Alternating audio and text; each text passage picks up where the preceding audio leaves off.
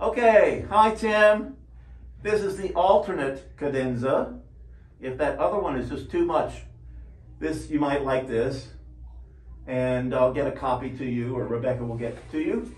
I'll play it for you first, and then I'll break it down, explain anything I need to explain.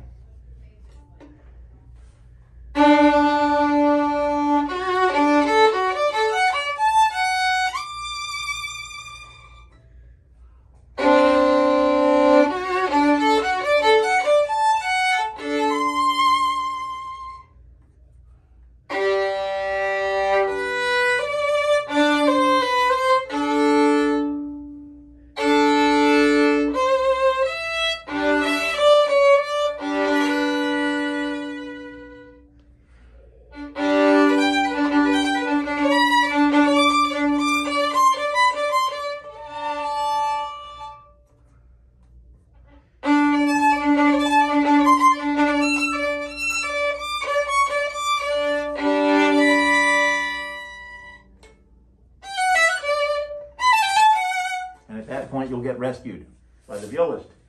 So now we'll just start at the beginning and talk about some things a little bit.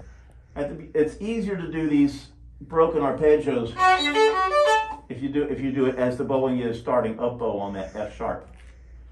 And in the second one, you see there's a C and a D together on the second line.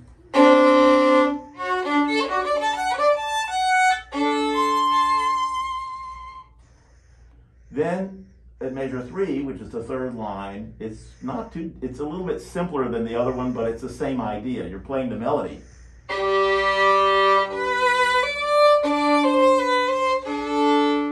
That chord does not have a fermata. The next one, at the next end of the next line, will.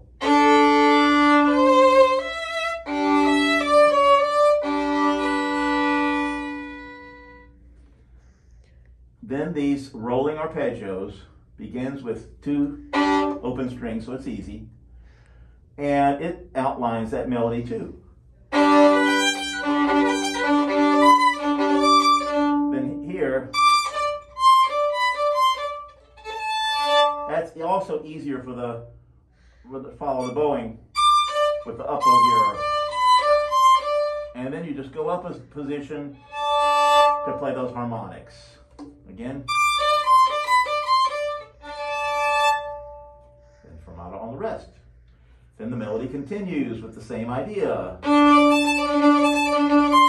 Stretch. So you're in 4th position here, but 3rd position with your 1st finger. And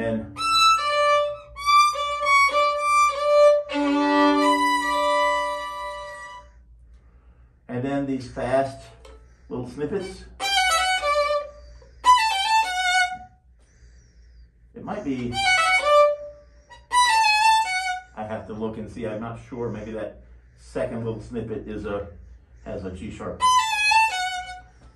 I don't remember. But anyway, so we'll check that. But you can look this over too and see how it goes. The main thing is this, the hardest place is in measure 6, which is the 6th line, where you're continuing the melody, but with all these arpeggios. And you have to stretch.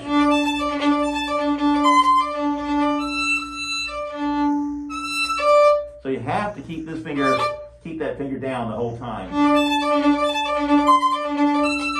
Because as you stretch, you got to keep it down, because coming right back to it, then come back.